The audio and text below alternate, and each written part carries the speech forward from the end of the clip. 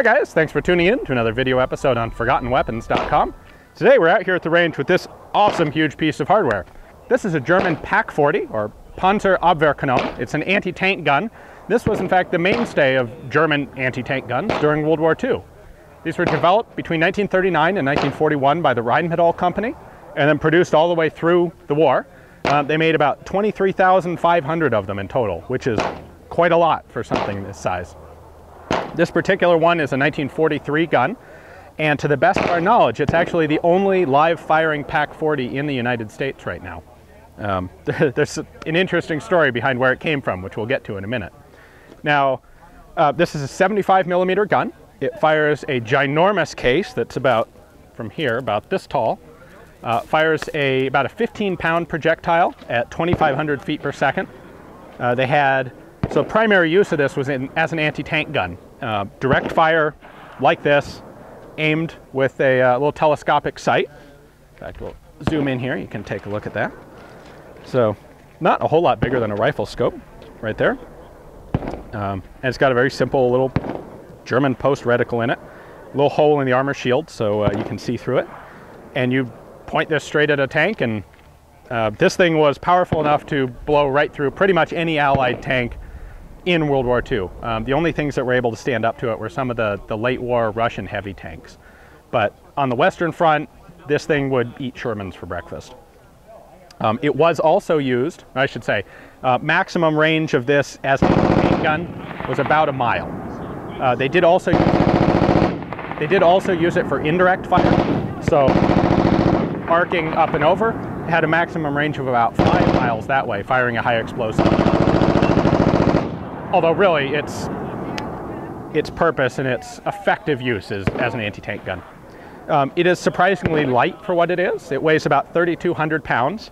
You can see here the armor shield to protect the crew is 2 pieces of rather thin plate that are separated by some standoff bolts. The idea here was pretty much protection from shrapnel and small arms fire. Something might go through one of these plates, but by the time it got through, it would have slowed down, it would be going sideways, and it would not penetrate the second plate. And doing it this way made it easier and cheaper to manufacture. You know, the light plate's a lot easier to bend and harden, and it kept the weight of the gun down. This thing is brutal when it fires. You'll see that in just a minute. Throws up a gigantic cloud of dust that completely consumes the gun. Firing this, we actually broke one of the windows in a vehicle right behind the gun. Really an impressive concussion. You'll get a kick out of that. It is German. It is overly complex. A lot of the parts in this were made with fairly light sheet metal, which made it kind of a beast to rebuild. When this was purchased, it originally came from a VFW hall that had been bought out by a lady who turned it into an art gallery. She really did not like guns. She decided to paint this bright pink and cover it in flowers as a statement.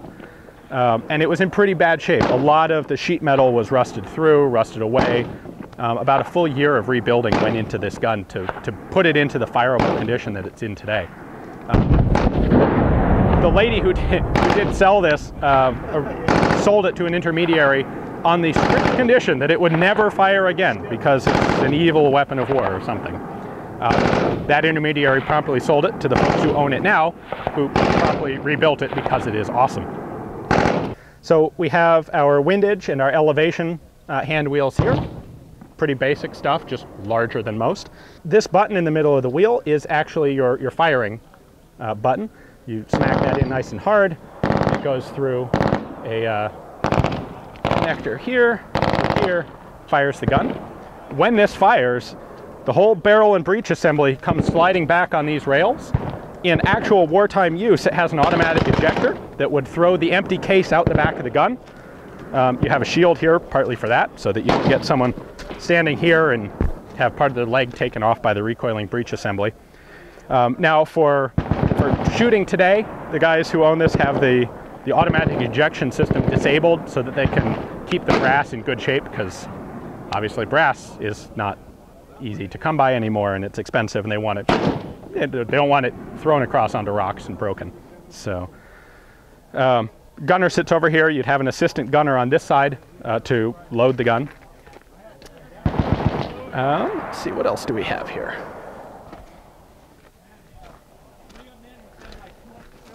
We have like the mother of all muzzle brakes. Kind of bears a resemblance to some competition AR brakes you might see, and for the same reason, quite a significant side blast off of this. The rings, I don't think these are accurate on this particular gun, but the rings originally were painted to reflect tank kills.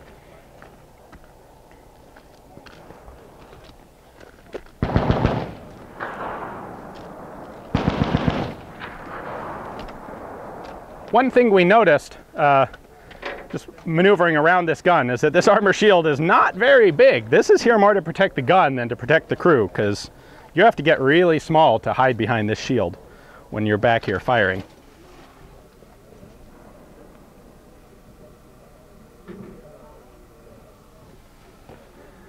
All right, enough talk. Let's see it shoot. Thanks for...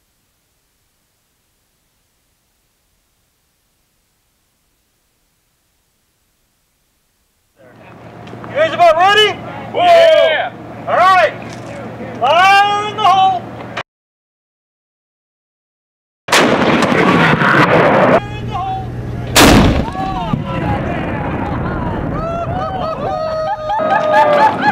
Yeah!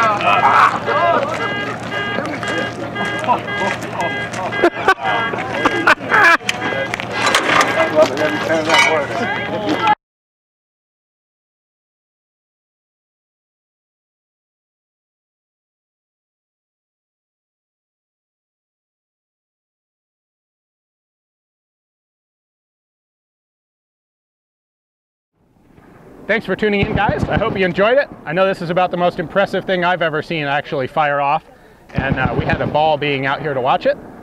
Tune in again to ForgottenWeapons.com for more awesome German artillery.